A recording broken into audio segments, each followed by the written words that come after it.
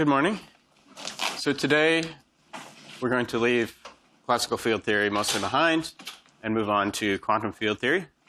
And the subject of today's class will be canonical quantization of the Klein-Gordon field, which is a free, real scalar field.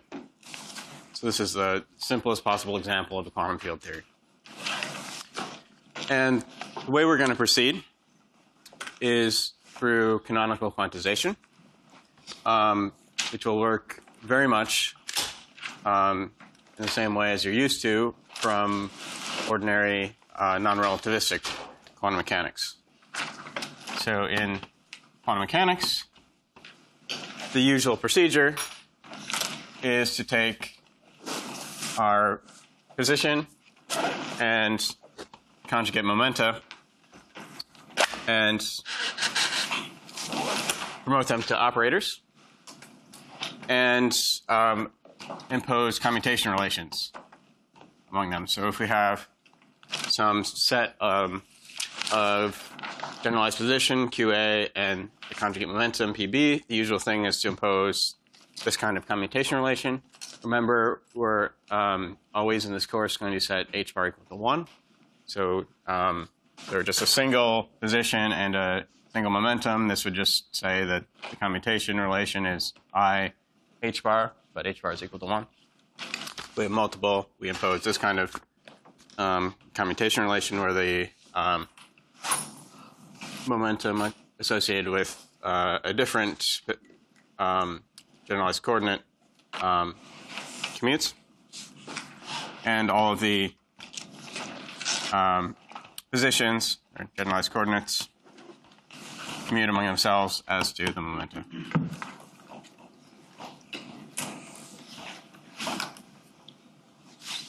Okay, so one thing to note in quantum mechanics is that we treat time and position very differently. So time is just a parameter. Position is an operator. What we want to do is move to a special relativistic version of quantum mechanics, in which case we want to treat time and space in the same way. So you can imagine there's two possible ways to do that. Either we could promote time to an operator, or we could demote position to a parameter. And both routes are possible. Promoting time to an operator turns out to be much more complicated in practice. For those of you who take the string theory course later in the year, you'll see string theory is developed along those lines, essentially promoting time to an operator. We're going to take the opposite approach because it's simpler, and we're going to demote position to a label. And so in that case, the analogy we used yesterday to understand the relationship between particle mechanics and classical field theory basically carries over to what the commutation relations we need to apply to quantize the Klein-Gordon field. And so in the Schrodinger picture, the natural generalization of these commutation relations is we should impose that the field operator now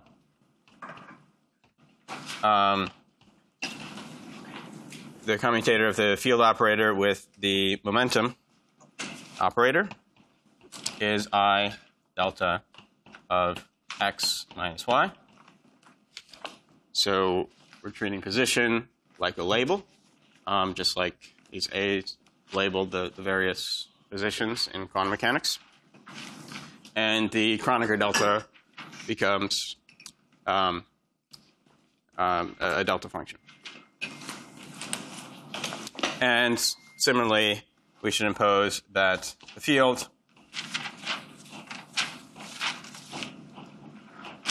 operators commute with themselves,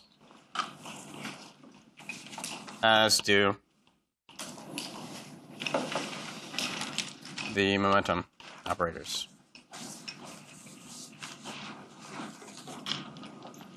And so here, notice I've written the arguments of the fields and momenta as 3 vectors. That's indicating that we're in the Schrodinger picture. So we'll come to the Heisenberg picture later, but all of this is in the Schrodinger picture.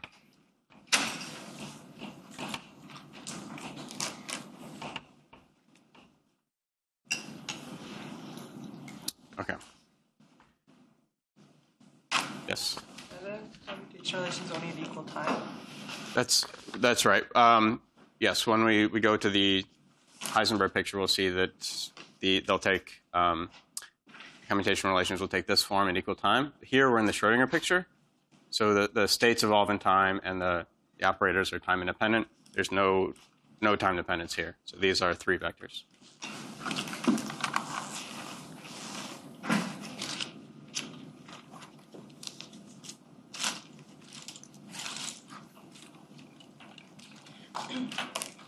Okay. So this is the new input. We've promoted our classical fields to quantum fields, and we'll spend the rest of the lecture seeing what the implications of this are. And to do that, we'll need the result from yesterday. We solved the classical Klein-Gordon equation. And what we found is that the solution takes this form.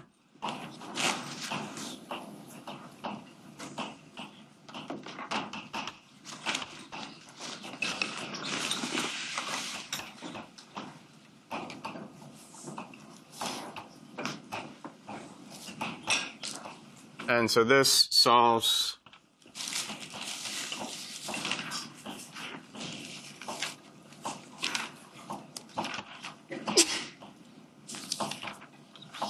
the Klein-Gordon equation, which I believe I wrote in components incorrectly yesterday. Thanks to Finn for pointing that out. But this is what it should look like. This solves this equation.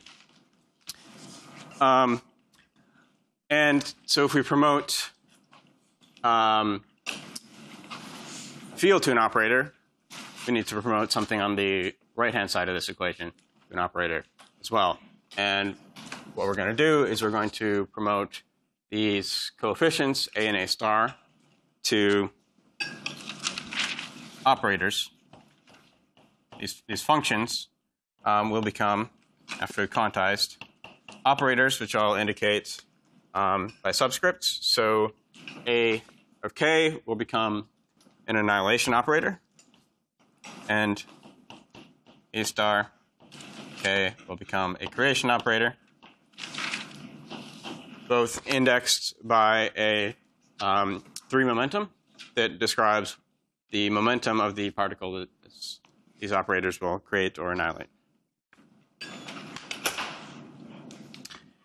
And so if we want to work in the Schrodinger picture, we need to pick a time. It's convenient to pick the time t equals 0, in which case we can write the relationship between our Schrodinger picture field operators and our Schrodinger picture creation and annihilation operators. And that will just take the form you can probably guess just by setting t equals to 0 in this equation.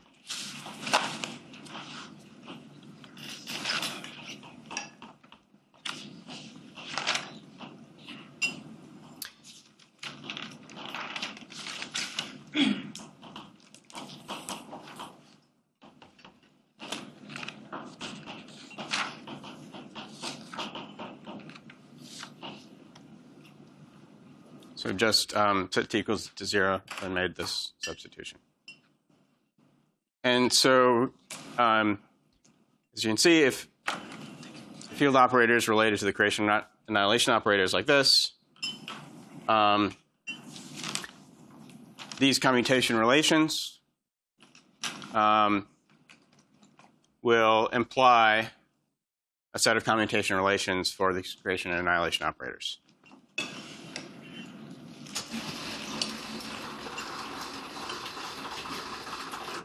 And you'll work out the details of how to go from these commutation relations and this expression to the commutation relations for the creation and annihilation operators in tutorial this afternoon.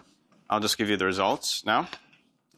What you find is that the commutation relation P is 2 pi cubed 2ek times a three-dimensional delta function k minus p. And the annihilation operators and creation operators all commute among themselves.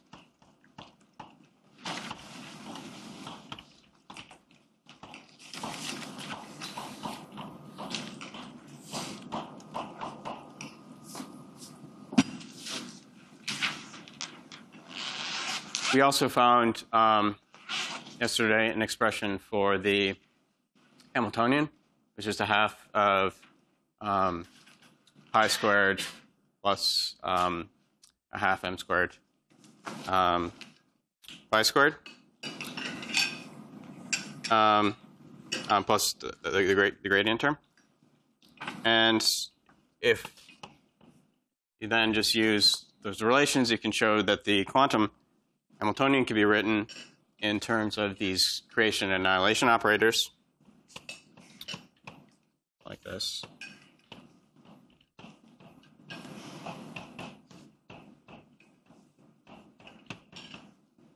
And this is, again, a result you'll derive in tutorial this afternoon.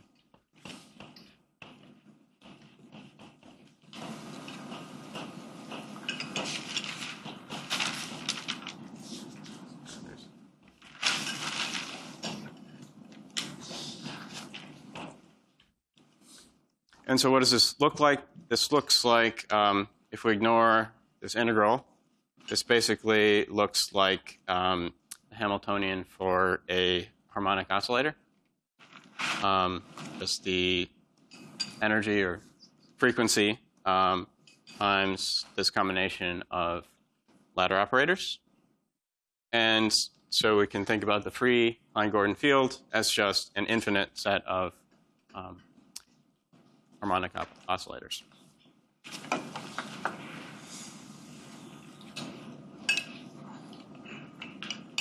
So again, all these results may seem like I'm pulling out of a hat. You'll derive in tutorial.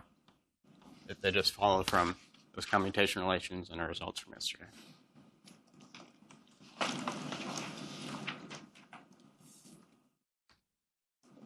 Okay. So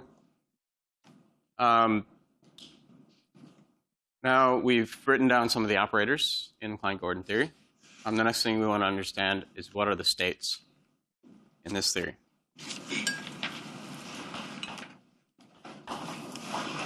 So the simplest state is the vacuum state, which is a state with no particles. And so if we're interpreting these AKs as annihilation operators, what we mean by the vacuum is the state that is annihilated by all of the annihilation operators for any k. And we can choose a normalization for the state, and a convenient choice of normalization is just to choose it to be unit normalized.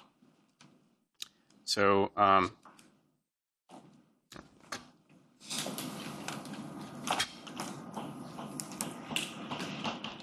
these two properties define what we mean by the vacuum.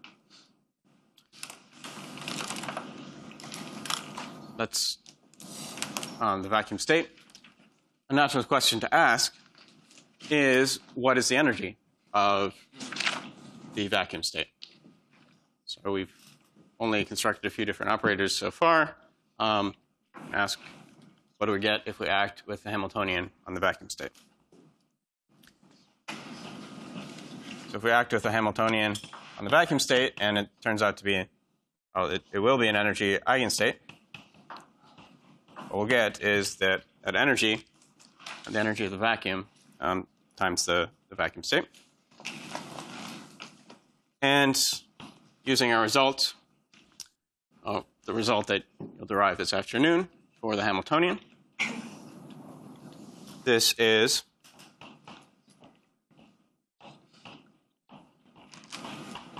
just our Lorentz invariant measure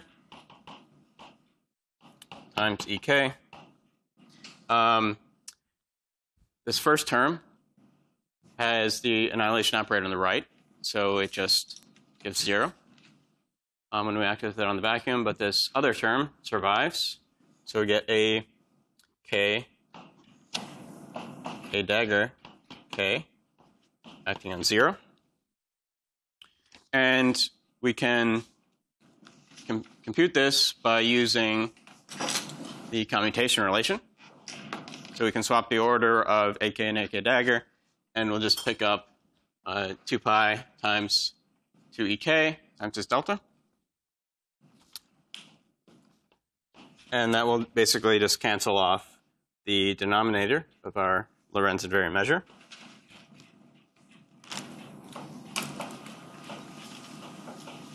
And what we're left with is the integral of d3k ek times delta 3 of k minus k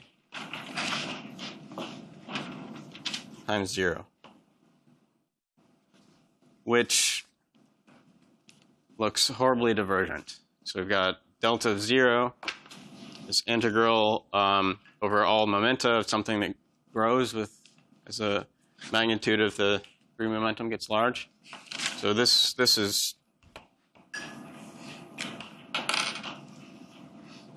diverges.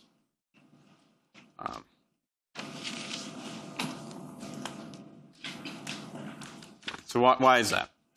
There's 2 different reasons for why this diverges. And this is not the only divergence we're going to encounter in this course or quantum field theory courses. Understanding the origin of these divergences can help us understand what's going on.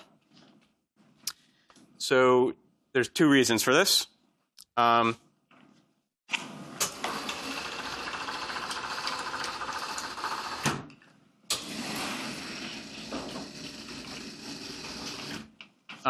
One of which we can think about as coming from the UV or high energy physics, and one of which comes from the IR, the infrared or low energy, long distance physics. And so the IR divergence we can regulate by putting our theory in a box.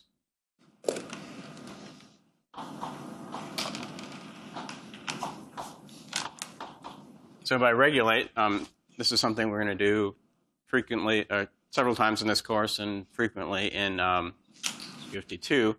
I just mean modify our theory in some way to remove the divergence, and then at the end we'll undo whatever we did, hopefully after we've, and hopefully we'll be left with a finite answer in the end. Although in this case, we won't.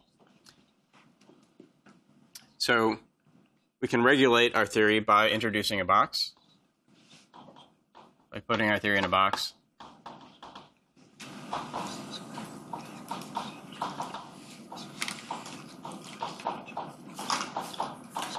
Size L. And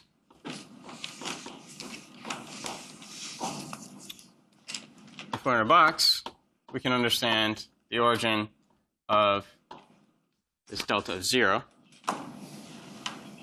as follows. So the delta is, you can think of as the Fourier transform of 1.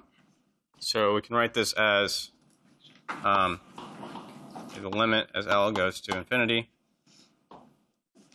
integral of from minus L over 2 to L over 2, d3x e to the I x dot p. So this would just give us a delta of 2 pi cubed delta of p. So if we set p equals to 0, we recover the 2 pi cubed delta of 0.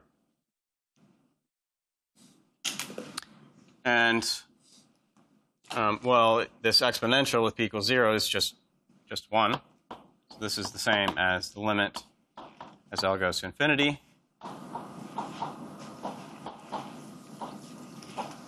of d3x.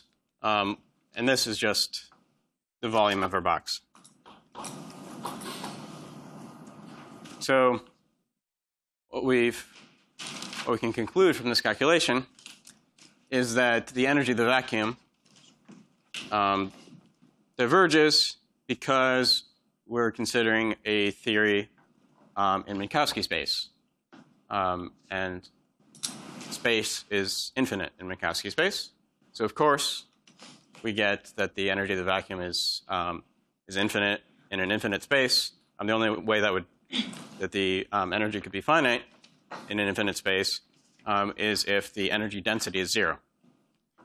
So I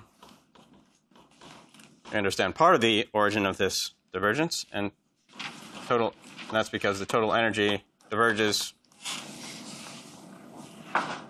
if B diverges unless rho naught is 0.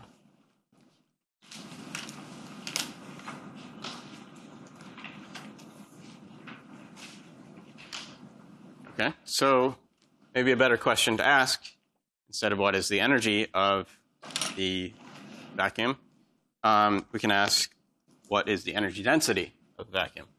So the energy density of the vacuum is the energy of the vacuum over the volume, which we can, using our expression for the energy up here and the volume,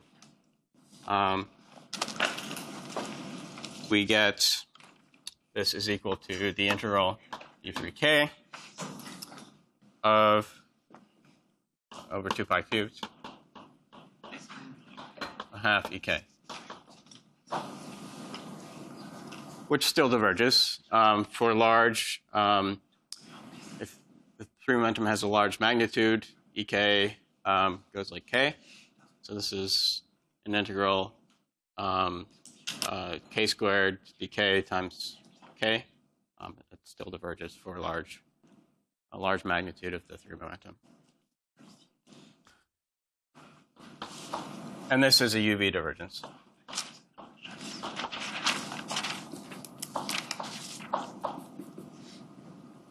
And UV divergences will be extremely common moving forward.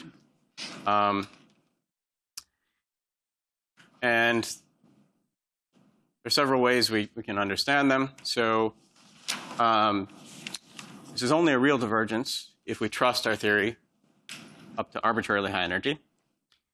For most interacting theories, that's a bad assumption.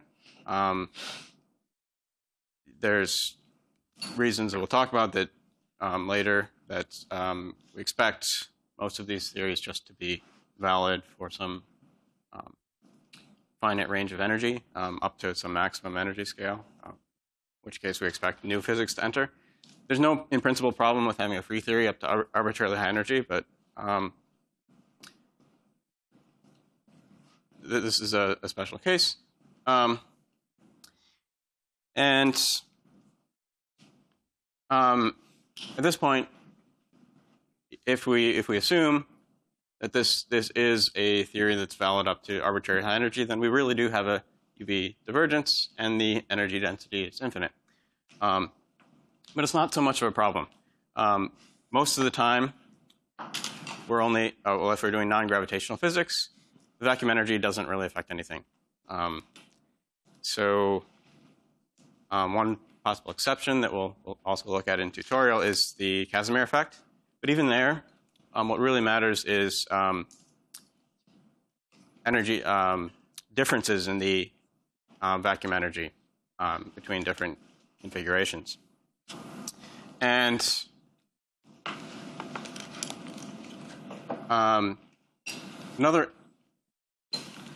possible reason we shouldn't be too concerned about this is that when we went from the classical theory to the quantum theory, there was an ambiguity. Classically, the commutator of phi with pi is 0. So we could add any multiple of that commutator to our classical theory if we like. We wouldn't change the classical theory. We would change the quantum theory. So, and that would change the vacuum energy. So our perspective is we're just going to ignore this problem. It's not a serious problem because it doesn't affect any observations. And that's going to be a common feature of quantum field theory. So we'll often get infinite answers if we're not asking a physical question. If we're asking a physical question about something we can actually measure, then we better get a finite answer. But there are many questions you can ask in quantum field theories that can't in principle be measured, and there you often get infinite answers. And so our perspective is we're just going to remove these infinities by normal ordering, essentially all of our operators. And so we will take our Hamiltonian and normal order it by moving all of the creation operators to the left by hand without using the commutation relations. So if we do that, we get the integral d3k over 2 pi cubed to ek, ek, ak dagger. Okay. So I've just, by hand, in the second term, moved the creation operator to the left of the annihilation operator. And so then if we act with this normal ordered Hamiltonian on the vacuum state, we have an annihilation operator on the right, and the vacuum energy will be 0. And we'll basically only be dealing with normal order operators from here on out. Any questions on that? So this procedure is supposed to be valid for small energies? Is that the idea? Okay, so why would this give the same answer if you just flip the... This will give a different answer. But the claim is that it won't affect any of the observable physics. This is not something we could actually measure if we're doing non-gravitational physics, which we'll assume throughout this course that we're not dealing with gravity. So without gravity, there's no way we can measure the vacuum energy directly. We can only measure differences in energy.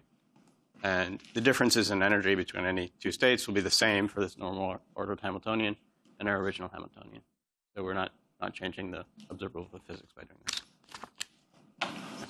You're moving, you're changing the order just because you can use the commutation relations, and you don't care about the constant, right? Or is there? That's right. We just don't care about the constant. But if it didn't have these commutation relations, you wouldn't just do it willy-nilly. That's right. So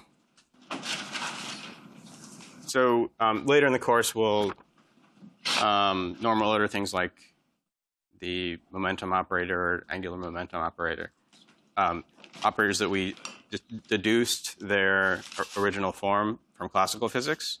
So there's an ambiguity in going from classical physics to the quantum physics, and that ambiguity is basically a constant.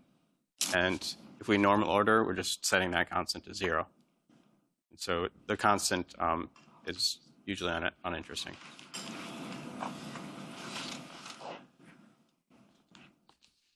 Yeah. Can you just explain again why one is infrared and one is ultraviolet? So it's ultraviolet because it just goes to high energies, and why infrared again? Right. So this comes from high energies or large momenta. So if we set h bar and c equal to 1, energy and momenta have the same units. So, or alternatively, if we take a particle of fixed mass and send the momentum to infinity, the energy will also go to infinity. So That's why I'm calling this a UV divergence. I'm calling this one an IR divergence because it's basically coming from p equals 0, from 0 momentum. Alternatively, we can think about this as coming from long distance physics. So IR either means low energy or long distance. And the volume goes to 0 only if the size of our space goes to infinity. So, the volume goes to infinity only if the size of our space goes to infinity. So this divergence, there should be a limit. So I'll go to infinity here.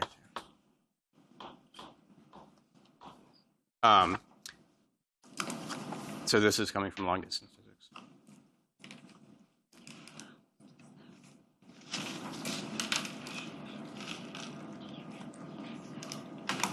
Other questions? Okay.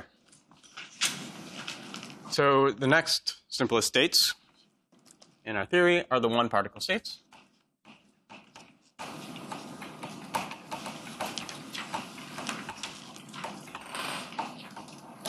And the one-particle states are formed by acting with a single creation operator on the vacuum state. And I'll denote them by k, the 3-vector k. But it's important to note that these states have definite not only free momentum, but also energy. These are states of definite momentum and energy because if they're it's a physical state, these states satisfy k squared equals m squared. So if we know the mass and we know the free momentum, we also know the energy.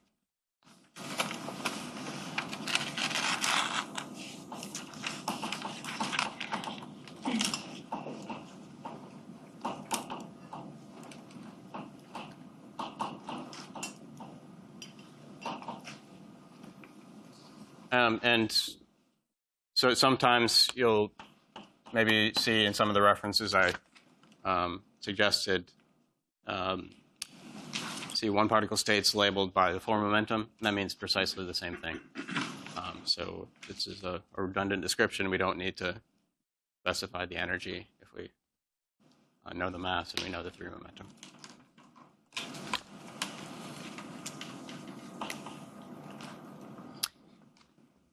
And these states are not unit normalized. So if we compute the overlap of P with K, what we get is 0 AP, AK dagger,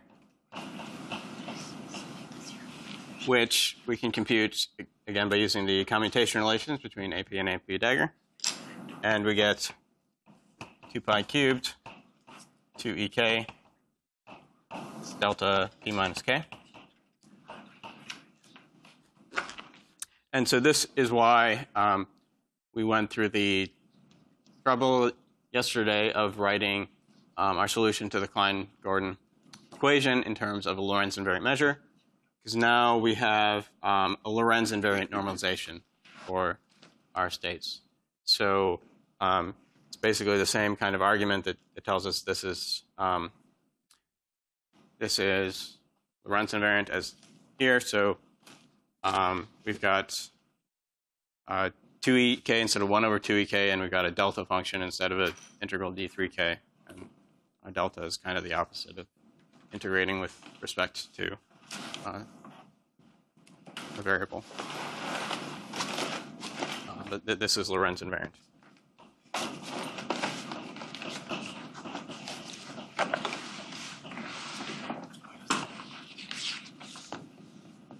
Okay, so these are our momentum states, momentum eigenstates.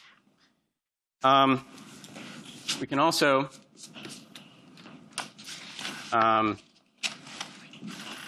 in a looser sense, try to write down states that are localized at some position.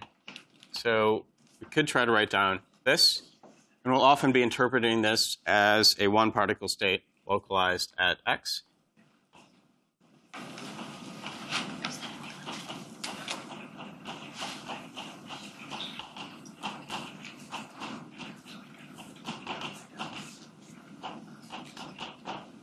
But I'm not going to write down a position operator to show that. Instead, I'm just going to argue that this should be a one-particle state localized at x based on a few facts. So one is that this is a one-particle state. We can show that by defining a number operator, which is an integral d3k over usual 2 pi cubed 2ek of ak dagger ak.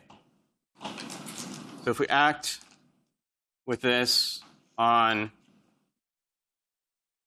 say, this one-particle state, we'll get back exactly the same thing. So if we can use the commutation relations to, so n times ap dagger of 0 is ap dagger of 0. So if we commute the ak past the ap dagger, we'll get a 2 pi cubed 2ek delta, which will kill the measure and integral, and we'll just be left with an ap dagger.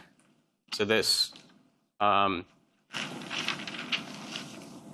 one-particle states have eigenvalue 1 under this operator, and if we put more creation operators here, we get that would be a multi-particle state, which I'll come to in a minute. We'd get this n just counts the number of particles in the state. And this is a one-particle state in the sense that this state has eigenvalue 1.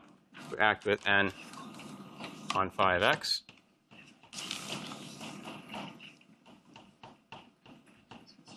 We just get back 5x acting in the vacuum. And that's because 5x basically has a single annihilation operator, a single creation operator. The annihilation operator annihilates the vacuum. The creation operator will be the same story as here. So this is a one-particle state. That's definitely true. And in what sense is it localized in x? It's localized in x in the sense that if we compute k phi of x 0, we'll get e to the minus I k dot x. This is a computation you'll also do in tutorial.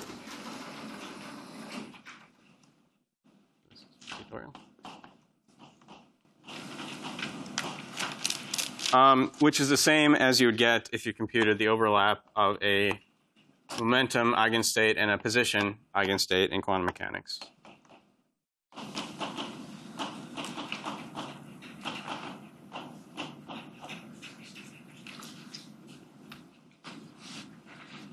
So in this sense, we can think about phi of x acting on 0 as a one-particle state localized at x.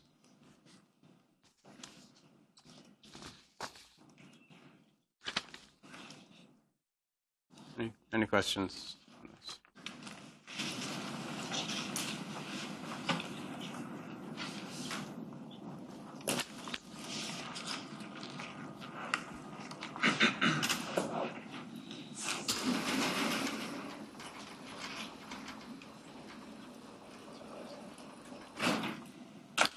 Okay.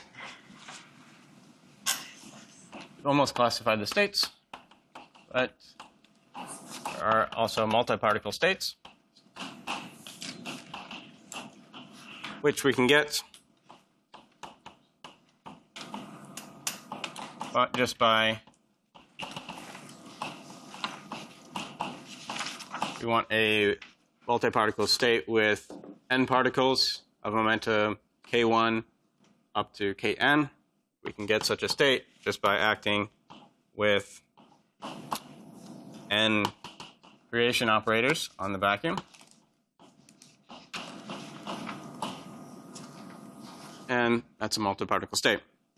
So one thing we notice is that the AKs, AK daggers, all commute among themselves. So the particles we're creating are bosons.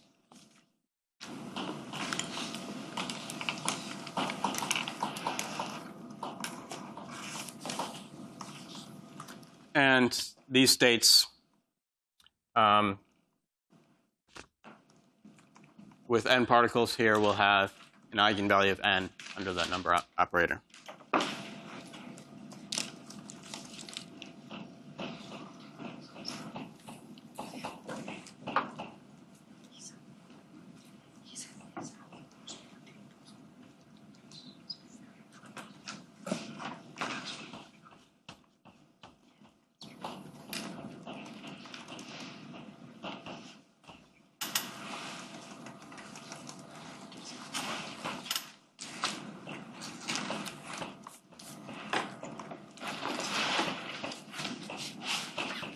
So, as you can probably guess, based on the form of our number operator and our normal ordered Hamiltonian, these two operators commute. They're basically the same operator, just the number operator doesn't have this extra factor of e. So the extra factor of e doesn't affect whether it commutes. So this is telling us that particle number is conserved.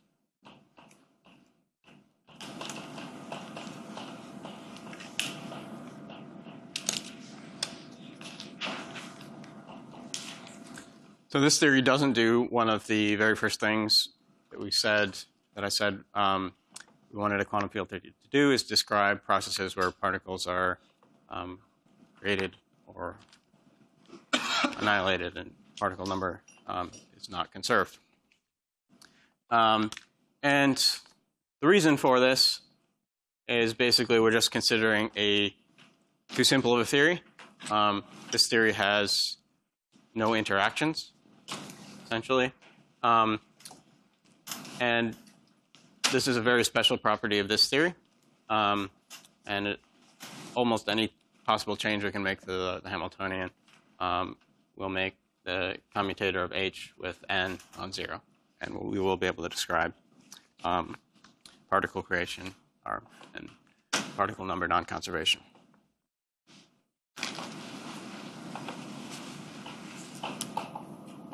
And so these are all of the states in these states and linear combinations of these states are the only states in this theory. And so our state space is what's known as a Fock space,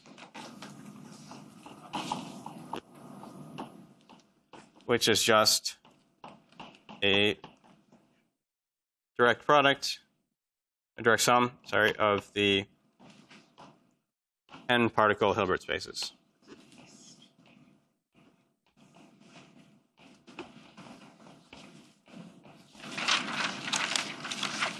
So these states I described are the states of definite particle number. We can also create superpositions of states that don't have definite particle number.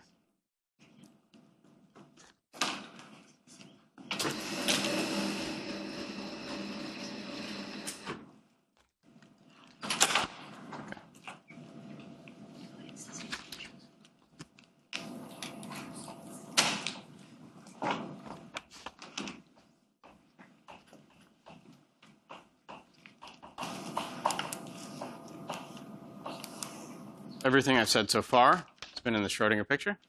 And as Jessica was asking earlier, it's often useful to go into the Heisenberg picture, where our operators depend on time and our states are time independent. So in general, a Heisenberg picture operator is related to a Schrodinger picture operator by the usual formula. We just multiply by e to the plus or minus IHT on either side. this is the Schrodinger picture.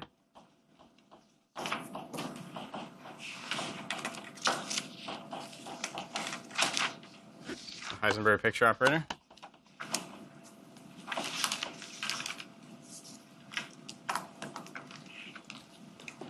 And so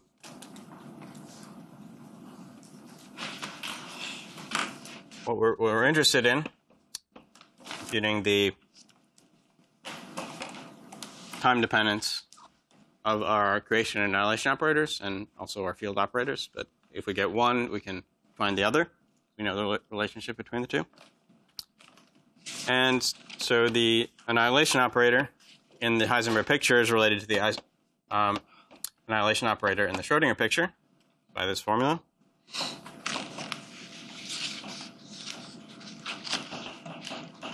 And we can, using the BCH formula,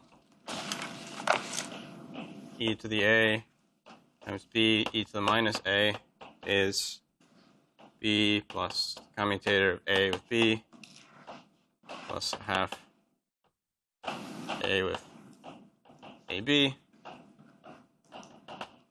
and the commutation relationship between h and a. So a just lowers the energy by EP. So not surprising that this is the commutation relation. We get that this is just e to the minus EPT. Maybe.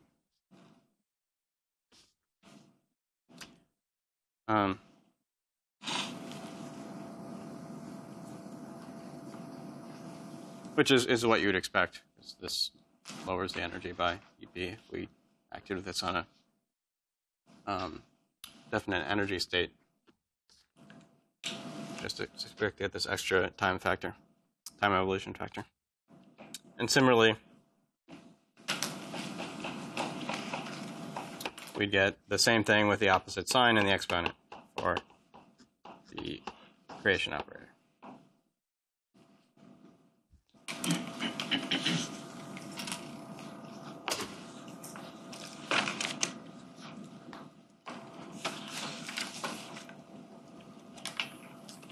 And this tells us that the field operator is then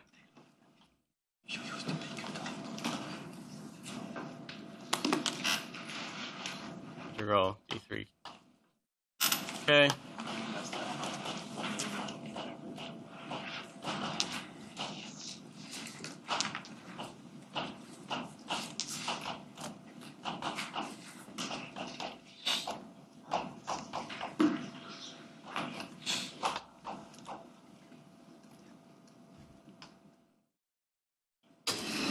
So if we just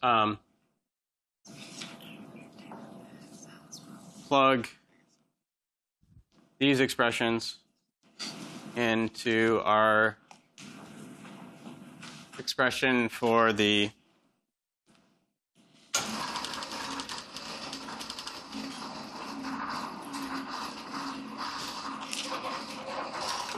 Schrodinger picture field operator, we basically get back the time dependence we started with.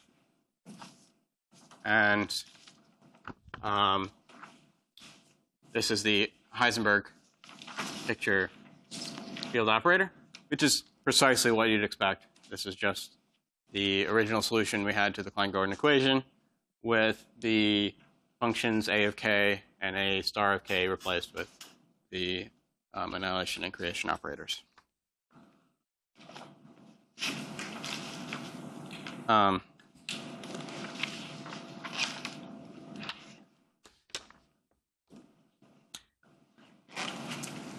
So I've taken the perspective that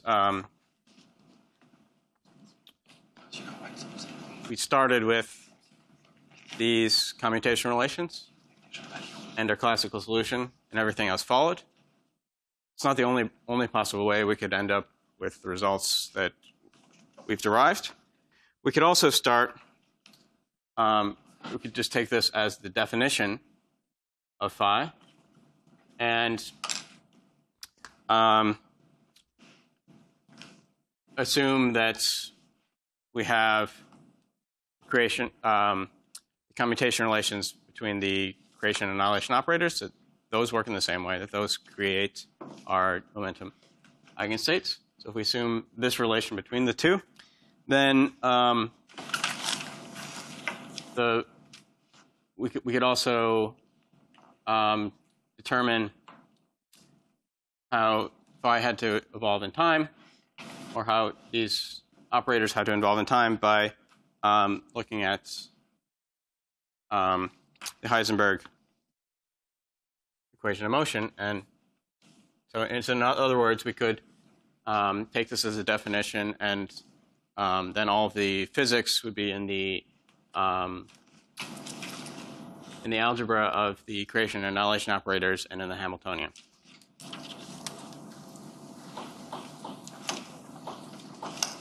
And just as a check to see that everything we're doing is consistent, we can compute the time evolution of this field operator in the Heisenberg picture.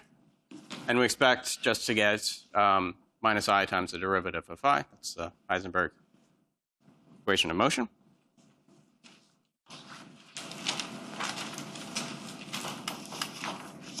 And so we can compute this. Our Hamiltonian is just this.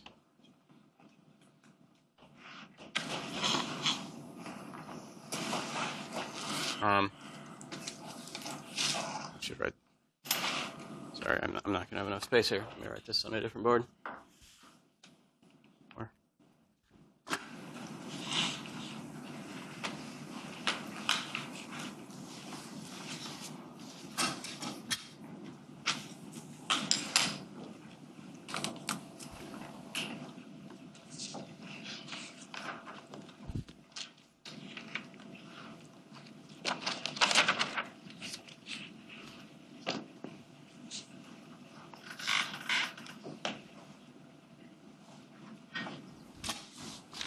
So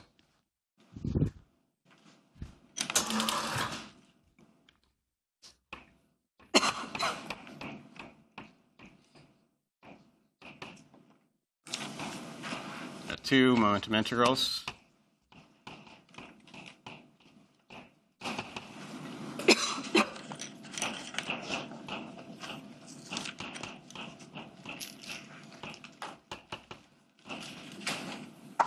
And we're computing the commutator of EK,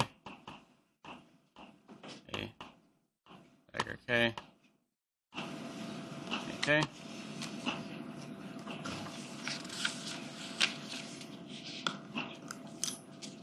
AP, e to the minus I p dot x plus E dagger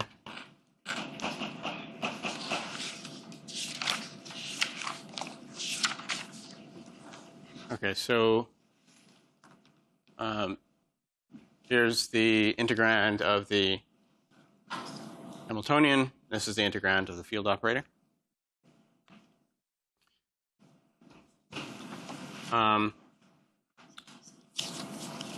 And so in this, for this first term, we need to compute,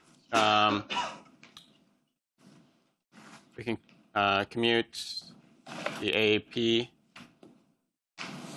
with the AK.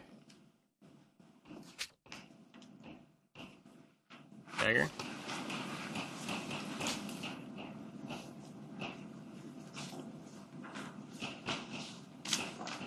And what we'll get is minus EK, AK, to the minus I k dot x. So we'll also get a 2 pi cubed 2ek delta k minus p, which you can use to do this integral.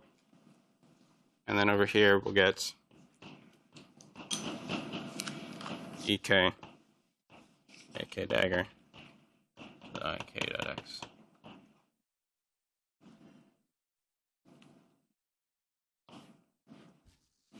Which is just what we get, computed the time derivative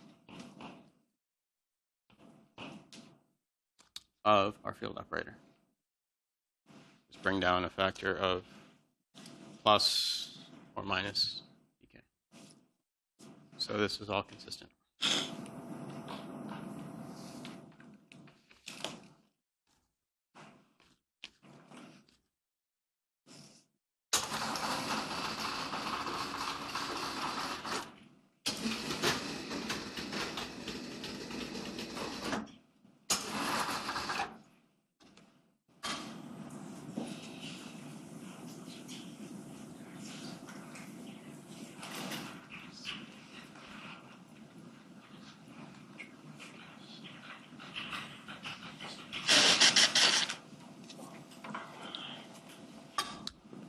Any questions at this point?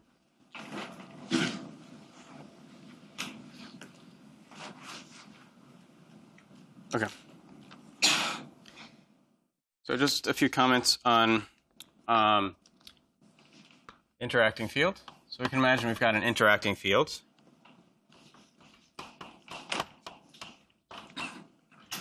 So we can always write an interacting field in the same way in terms of the creation and annihilation operators. Just suppose that there's some other creation and annihilation operators for the interacting case.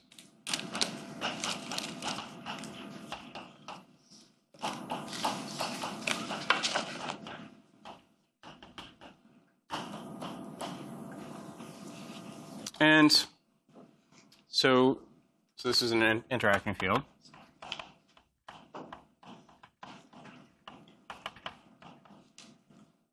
And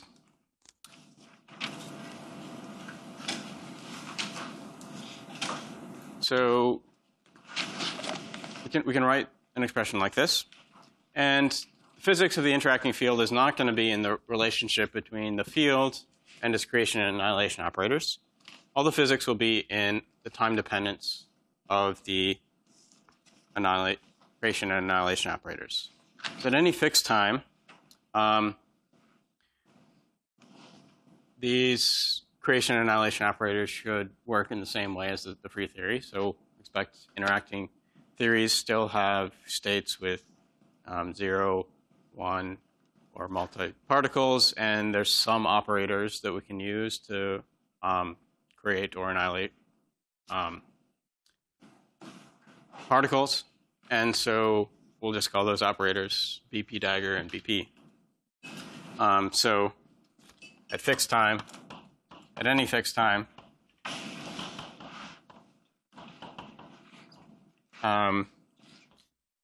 BP dagger T and BP T work the same as in the satisfy the same algebra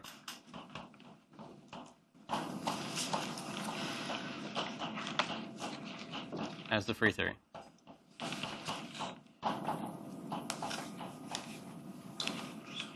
And what will change in the interacting theory is this derivation. The Hamiltonian will determine the time evolution. And so these creation and annihilation operators that, create the annihilation operators, or the creation operators that create a momentum state P will mix as time evolves. So that's that will be the difference between the interacting theory and the free theory. The difference will not be in the relationship between the field operators and the ladder operators, but rather in the time evolution of the ladder operators.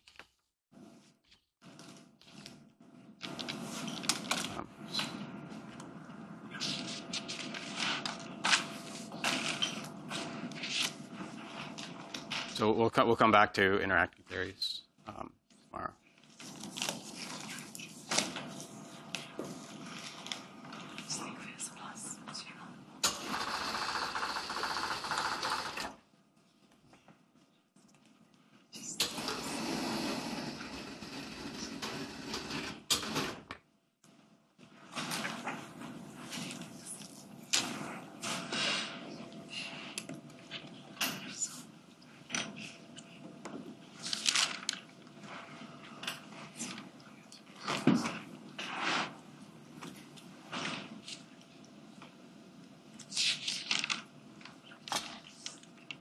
Okay, so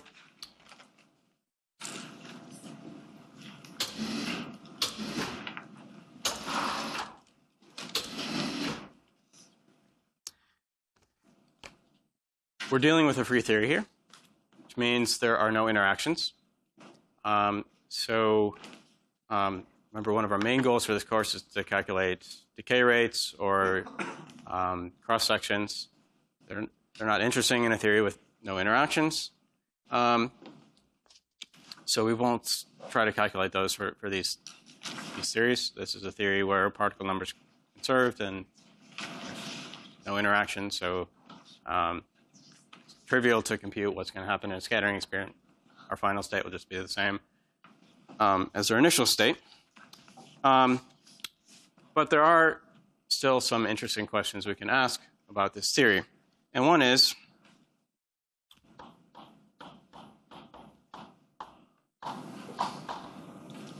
what is the amplitude for a particle to propagate 2x from y?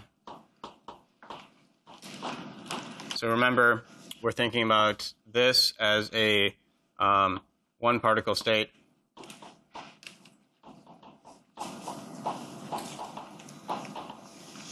At y. And because our fields are real, this is a one particle state at x.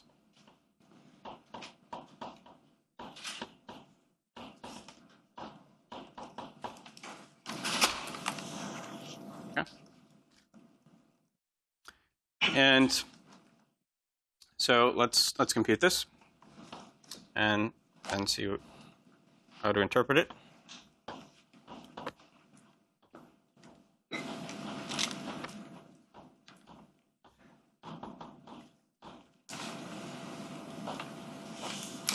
So for each of the field operators, we get Lorentz invariant measure.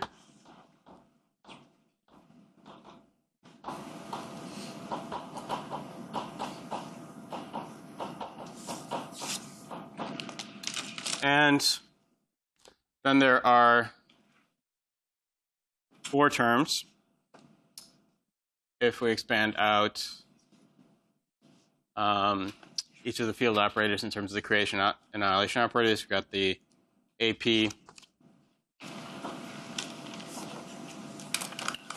We have an AP, so if we say this one contains the P's, this has an AP dagger and an AP term. The AP dagger term will give us 0. So if we act from the right on the bra vacuum with the creation operator, we get 0. And this one will contain, again, 2 terms, but only one of them is non-zero, and that's the one with the creation operator. So we'll get an AK dagger 0. And the other 3 terms vanish in the 2 times 2 terms we would have. And so we just get, this is the only term that survives. And this is calculation we've essentially done many times. This lecture, we can just use the commutation relations, killing one of the measures and setting p equal to k. And so what we get then is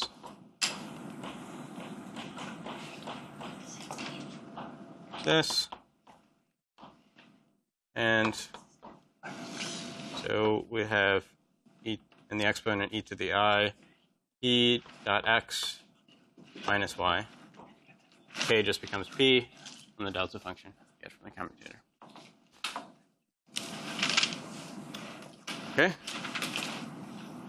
So this is the amplitude for a particle to propagate from y to x.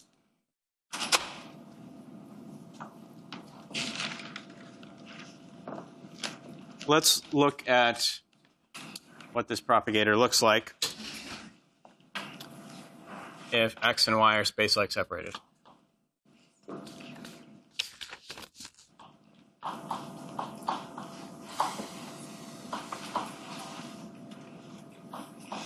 So if x and y are space-like separated, then we can choose a frame where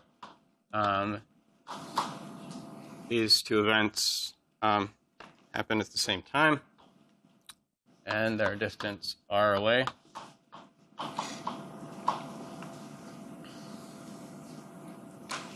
And in that case,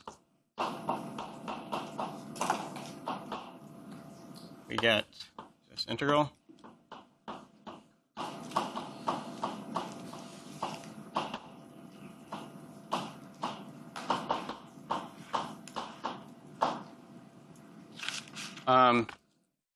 Certainly doesn't look like it's going to be 0, which is a little bit strange.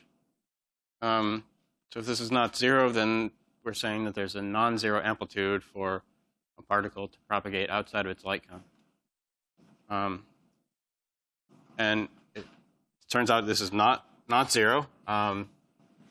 This can be evaluated exactly in terms of special functions, and what you get is a modified Bessel function of the second type,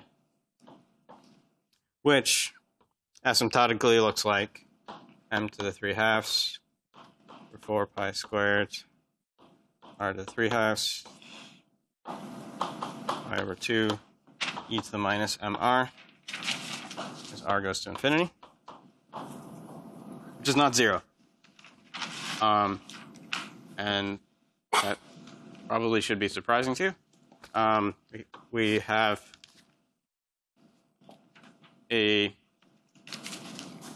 just calculated the amplitude for a particle to propagate from y to x is non-zero even outside of the light cone. It goes to 0 rather quickly as we get farther and farther outside of the light cone. It goes exponentially quickly to 0, but it's not 0 anywhere outside the light cone.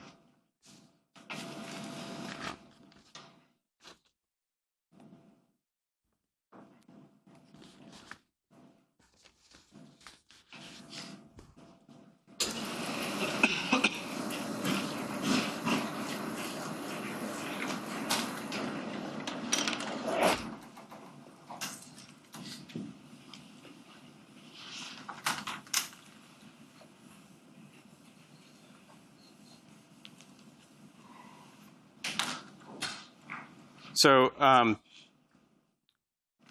well, this is only really a problem if it violates causality. So if we can use this to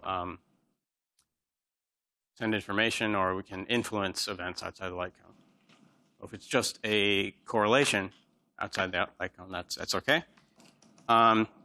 So what we really care about, if we want to preserve causality, is that a measurement at space-like measurements can affect events at space-like separated points. And so that will be true as long as, so if the commutator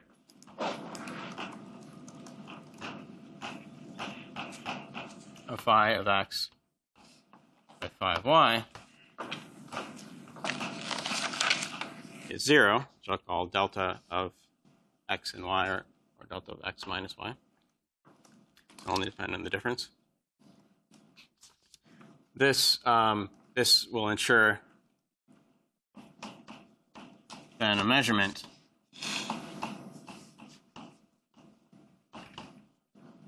at x cannot affect y.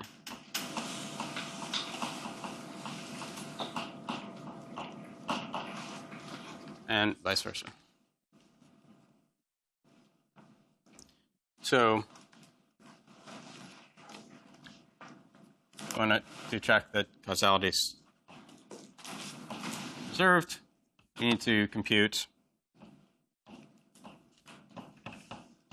this commutator, which is equal to d of x minus y minus d of y minus x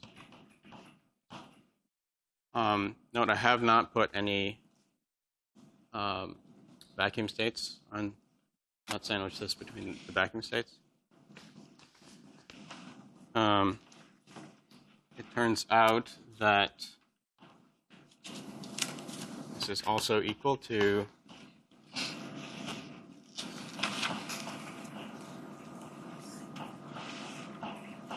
the vacuum expectation value of this commutator. And so in our calculation over here, in this step, we ignored 3 terms because they annihilated the vacuum. If we compute this commutator, those terms we ignored will instead cancel among themselves. So for instance, we would have an AP term, AP-AK term in this one, and an AP-AK term in this one that have the opposite signs and cancel. Yes? How did you get that first equality? The commutator is equal to d minus d. This one? Yeah. Like, okay. Don't those d's already have a vacuum sandwiched to them? So here, this is just, this d just is the product. So this equality, going from here to here, we can just write out the commutator. We've got this is equal to 0, 5x, 5y, 0, which is d of x minus y, minus the other one. The claim is that this is equal to this. That's what you're trying to prove? Yes. So, for instance, I wasn't going to show that, but I can. If the reason is that, so in going from here to here, we threw away terms like AP, AK, because now it's a vacuum.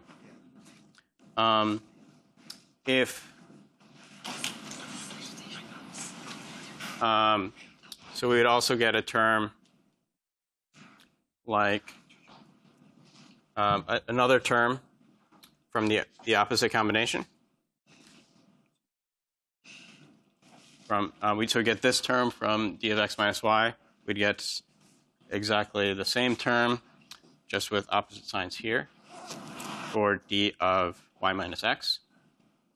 And then we could just flip the signs in the exponents by taking k to minus k. One of the integrals, cancel them out. I still understand. On the left side, you have the operator. Yes. So the commutator of 2 operators can be an operator. It can also be a number. So for instance, some of the first commutation relations I wrote down, we had that the commutator of, or it can be a distribution, the commutator of phi with pi was I times delta. Was there another question? Yes? Why is it if the commutator is 0 that the measurements can't affect each other? Well, okay, so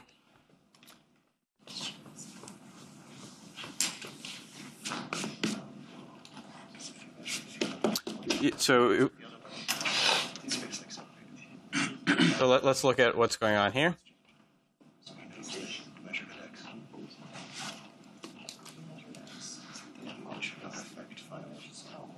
So what's going on is that if we've got field at, we measure that there's a particle at x and there's a particle at y. We can't tell. So there's a non-zero particle for the particle to propagate from x to y. There's also a non-zero particle amplitude for the particle to propagate from x to y. And if we just measure that there's a particle in x and y, we can't tell which happens. And these two amplitudes cancel.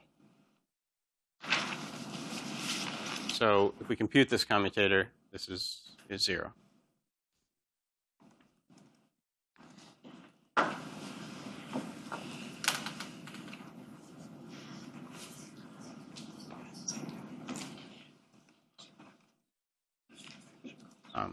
Okay. So yeah, the claim is that this commutator is 0, and we can see that just by writing out our result. So we have that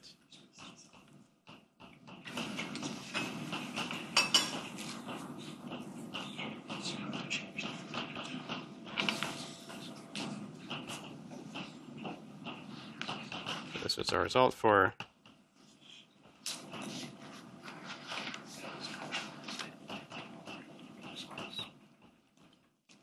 and if we take p to minus p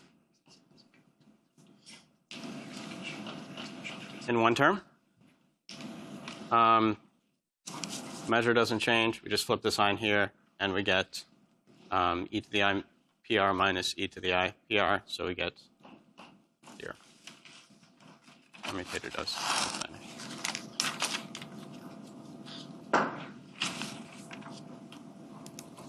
This is saying that the amplitude propagate from x to y is same as the amplitude to propagate from y to x. If we were dealing with a field or whose particles who had distinct particles and antiparticles, then this cancellation would be between the amplitude for a particle to propagate from x to y and an antiparticle to propagate backwards. What's like the justification for why we can take p to negative p or k to negative k kind of info? Like... Okay, so if we look at this measure, so first of all, EP is even, so that doesn't change. What happens if we take let's look at just a one-dimensional example for simplicity. So if we're looking at the integral dp from minus infinity to infinity, and we take p to minus p, this becomes the integral from infinity to minus infinity of minus dp. And then we can swap the limits of integration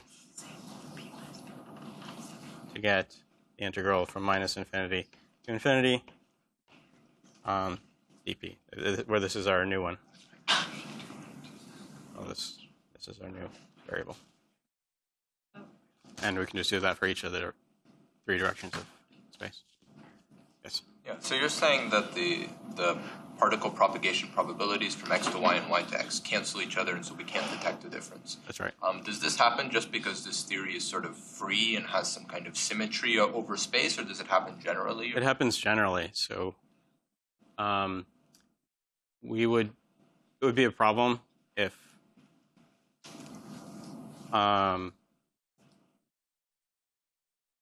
these amplitudes didn't cancel. Then physics outside of the light cone would be affected by what's going on at some point x. So this will cancel more generally. Although it's a special case of the free theory is that this vacuum expectation value is equal to just the commutator. In general, this commutator will be an operator. Could you just say that because they're space-like separated, you could Lorentz transform so that it happens like at equal times, and then at equal times you know that the commutators that it commutes. Like if you didn't use the fact that x naught and y naught. Yes, that's another way we could do that.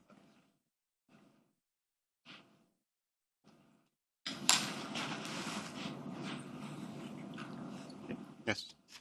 But wouldn't this relation also mean that the correlation inside the light cone is also 0?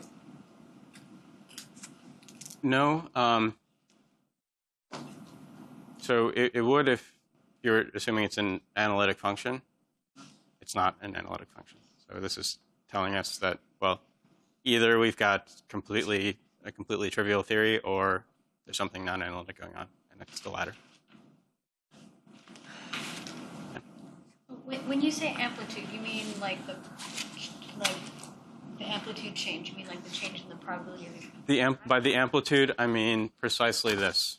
So here we've got, I'm thinking about this as like our initial state, and this is our final state. So we've got some amplitude propagation here to here. This is just in general. This is a quantum mechanical amplitude. So what exactly is it describing physically?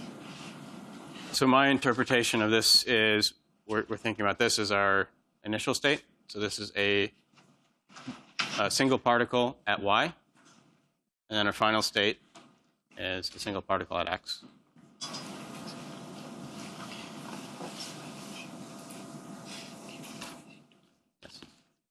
There on the multi-particle states, we wrote that if you act multiple times with the creation operator, then you're getting lots of different particles, right? Right. So knowing nothing about this, I would have thought that you'd get a single particle that's excited multiple times. But so, Okay. So where exactly does that come from, that first line? The first line?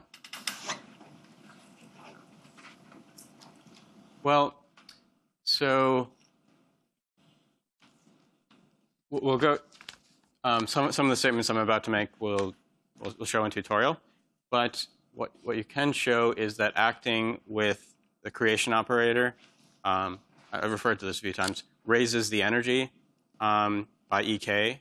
It increases the momentum by k. That's exactly what you'd expect if you added a new particle of energy ek and momentum k. Whereas if you just excited, and in particular, our formula for the energy involves the mass. So if you were just had a single particle that you were exciting more, you wouldn't expect that have these relationships between when you acted with the new creation operator to increase the energy by ek and the momentum by ek. That's another. It has a very natural interpretation of just adding a new particle with that energy and momentum. And is there some way that we can get anti-symmetric wave function out? Yes, we can. If we started with anti-commutation relations. And that's precisely what Tibor will show you how to do. When we define the propagator over there, we have it sandwiched between the states, right? But when we do the commutator here, we don't have the original. That's right. So the claim is that the extra terms, like this one, that would vanish if we sandwich them, cancel between d of x minus y and d of y minus x. They cancel.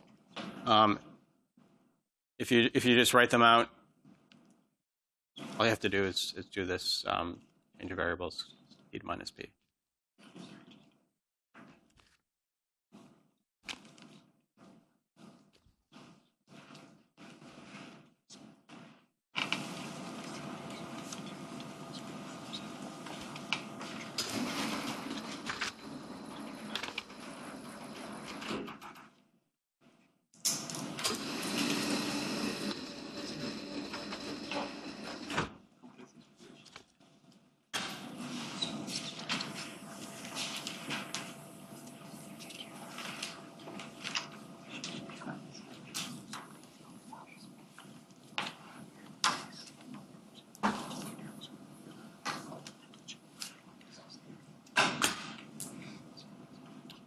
Okay, so probably not going to have time to finish everything in the lecture notes, but just want to look at the propagator delta outside of the light cone and show that it's non-zero, or inside of the light cone. So for time-like separations,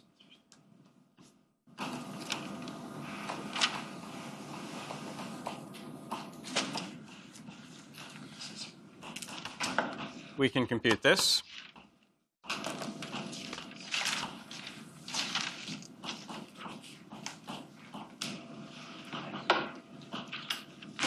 And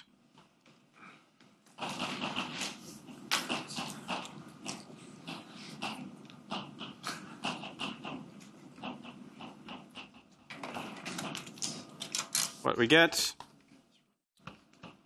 So I'm going to do some manipulations that will look a little bit strange, but might be easier to understand going backwards. So the first thing I'm going to do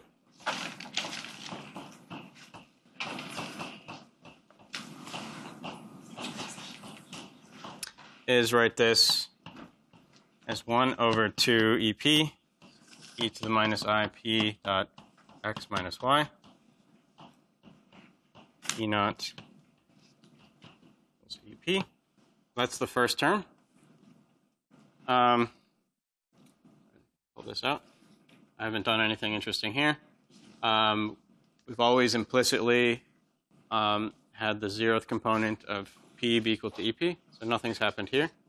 For the other term, I can write this as 1 over minus 2 EP, e to the minus I dot p x minus y, evaluated at p naught equals minus EP. So what have I done here? So what I've done here is I pulled the minus sign out. Okay, nothing interesting there. This term, we're evaluating p naught with p naught should be equal to EP. Here I'm evaluating it with p naught equal to minus EP, so I flip the sign. That also flips the sign of the spatial terms. But as we've seen several times, the signs of the spatial terms doesn't matter. We can just change those by taking the 3 vector p to minus the 3 vector p.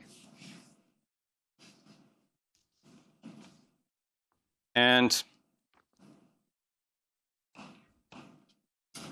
for x naught greater than y naught, I can write this as a contour integral.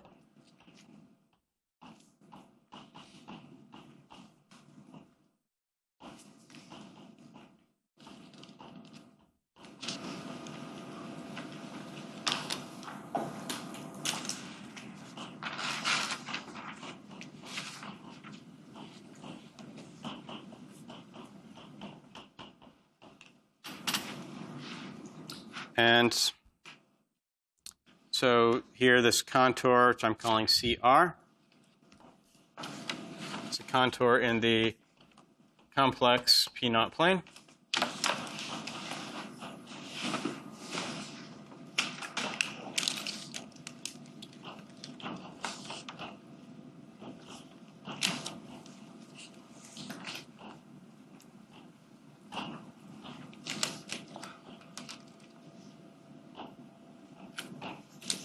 Which goes around the poles at EP, P naught equals plus or minus EP in the following way.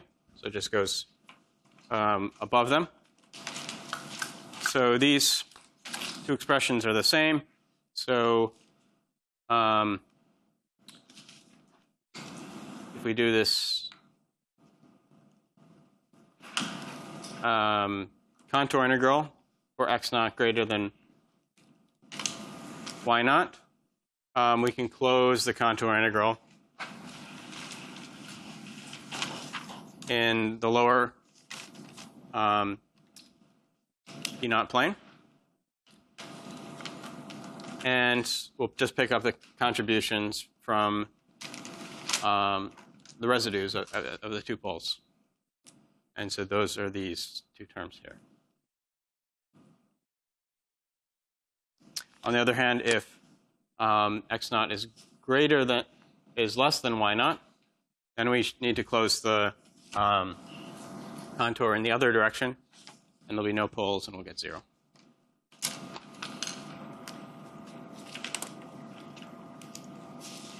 So this expression is equal to this expression if x naught is greater than y naught.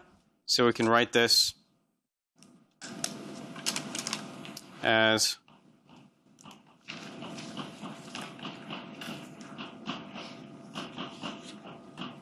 I'm putting in a Heaviside function.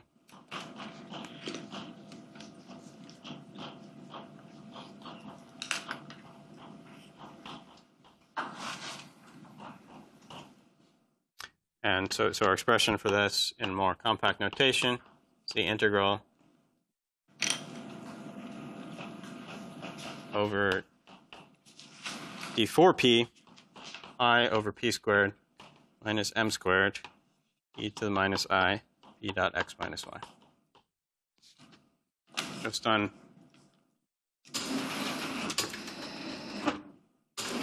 some odd-looking manipulations. I'm out of time, but we'll come back to this tomorrow and see why this is useful. So where we're going tomorrow is we'll finish up discussing these propagators and a closely related object to this retarded propagator we've just discussed, known as the Feynman propagator, will be one of the building blocks of perturbation theory. So we'll derive that result. That'll be our most important result from the discussion of the free Klein-Gordon theory, and then we'll turn to cross sections and scattering amplitudes. So we'll come back to this tomorrow. Any questions? Yes. Why is that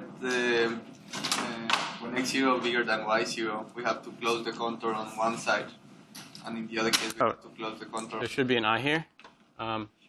It's because we want to make the new part to go exponentially to 0. Thank you.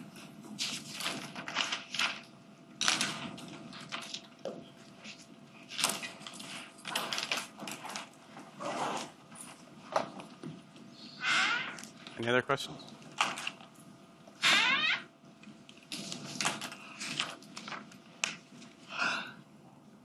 Okay, I'll see you this afternoon.